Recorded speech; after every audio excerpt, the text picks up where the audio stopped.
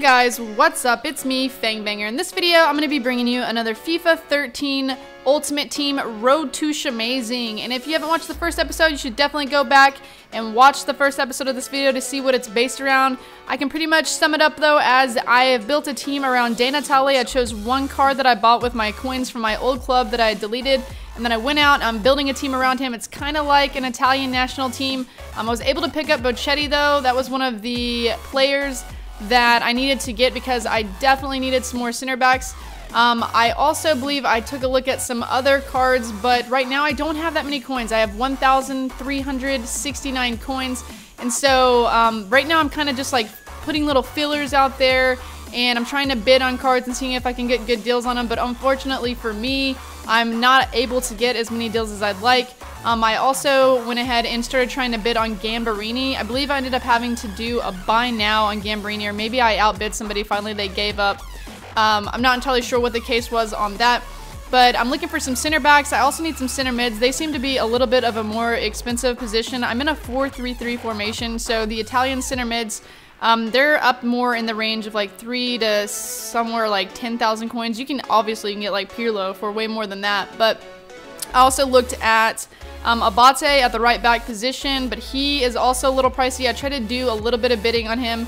Unfortunately for me though, the one that I bid on was like, it was really awesome. It was like low at 300 coins, but as you know, when it gets to like the last minute, it doesn't ever work out that way. So we were able to pick up Bochetti. That gave us an Italian center back, which was exactly what I needed. And then for my other center back, I believe I could not afford Gambarini at this time. Let's go ahead and take a look and see what I ended up doing here. Now I'm looking for my right back. There's my Abate.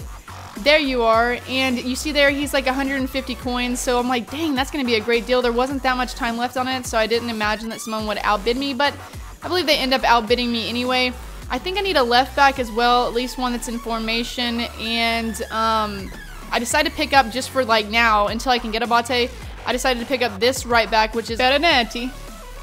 So that's how the Italian team's going so far. I come up against my first team. Right now, you can take a look. I believe we have all Italians except for one. One of our center mids is the Spanish player, Herrera. I know I sound so funny when I say Italian and Spanish names, but we're going to go into the next match. This is our third match of Division 5. Now, the first match was a total blowout. The second match, he quit after I went up 1-0. I have no idea why you'd quit. There was plenty of time left. I believe we're in like the 16th minute. I've got like a CDM of their playing center mid. See, I really need to fill these center mid positions. There's a lot of guys out of formation, and I definitely need to get another center back and left back because for me, the defense is just crucial, especially as I'm going to start moving on into these higher divisions, only for the fact that once I get to like Division 3, it's going to become pure sweatfest. If I didn't remember correctly, in Division 1, it was just ridiculous how much I got sweated against.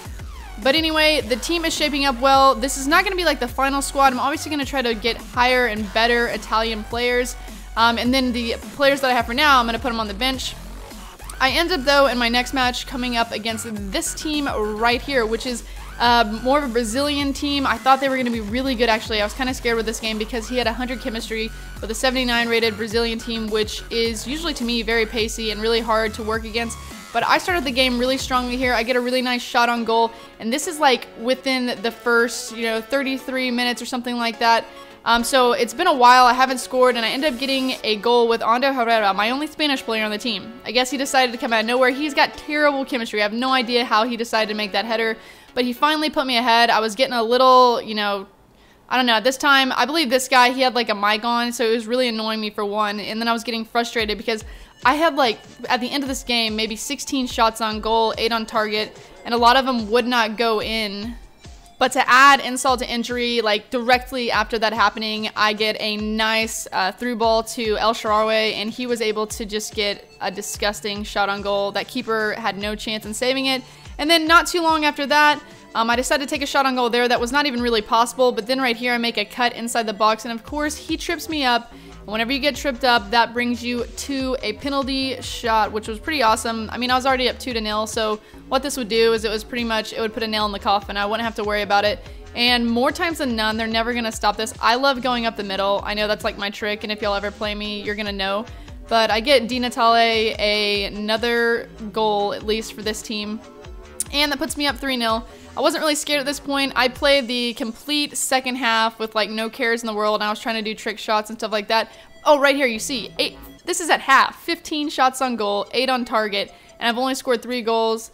And so I start fiddling around here. I have no idea how this happened, by the way. This is like FIFA AIDS at its finest. Luis Fabiano, you got so lucky right there. I just want to throw that out there. My guy just touched the ball and then just let it roll back to the keeper, and the keeper didn't even get it. He scored. Either way, we end the match 3-1. I completely dominated the match.